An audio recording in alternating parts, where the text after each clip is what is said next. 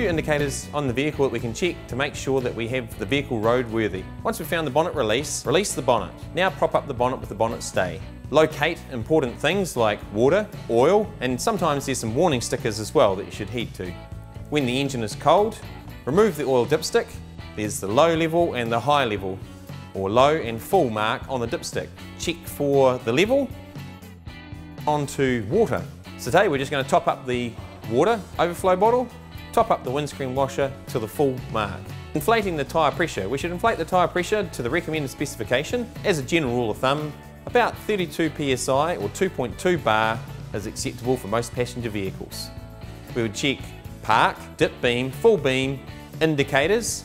Now around to the rear of the vehicle. Checking brake lights, park lights, reversing lights, indicators, all go. Make sure the window washers and wipers are operational so we've got clear vision for the road ahead.